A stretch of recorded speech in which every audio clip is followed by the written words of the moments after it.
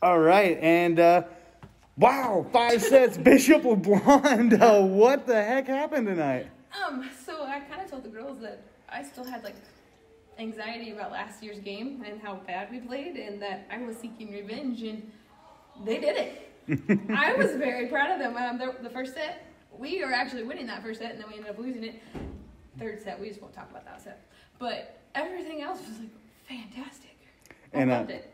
And Natalie, wow, you were making some real crucial hits tonight, especially I think it was in that fourth set there. What was going on? Because you were just connecting on a lot of crazy stuff tonight. Thank you. I've been working on my timing, and that's helped a lot, and just working on communication and all that. And Avery, you were here last year when LeBlond, I mean, both you guys, all three of you guys were part of that. And what's it like, 5 sets, finally take them down? What was that like tonight?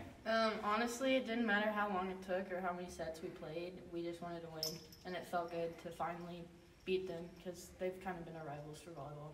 It doesn't seem like it could, no matter how well we played, it seemed like Bishop LeBlond always just came back and just beat us every year. And so, this has been a long time coming. We wanted to beat them so bad.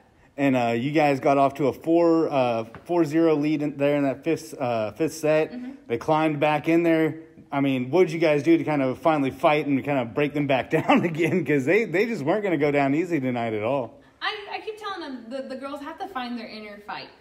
I can't go out there any more than I can. I'm literally jumping and screaming on the sidelines. I told them I'm doing everything but a toe touch on the sidelines. They have to go out there and want to fight and win. And so the girls dug deep down and found that inner fight to want to win. And hopefully it just keeps going from there.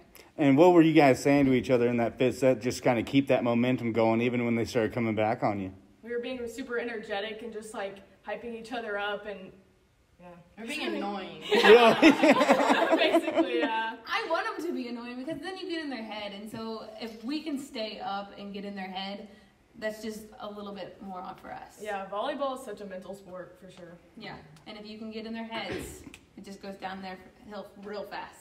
And, of course, you guys got a few more weeks till the postseasons get started, but it seems like you guys are building up a lot of momentum, a lot of steam, not to quote my own article here, but, it just seems like you guys are really, hitting your stride right now. What's that feel like as a team? Just 2 big wins in a row.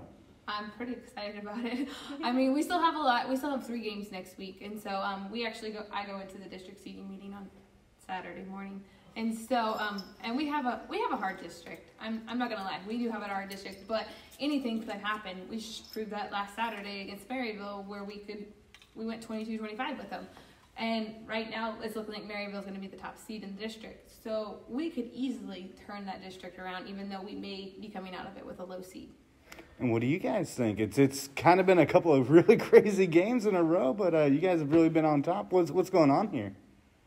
I think we're starting to mesh really well together, and we're finally learning what everyone's good at and what our weaknesses are, and we're just putting it all together. Mm-hmm.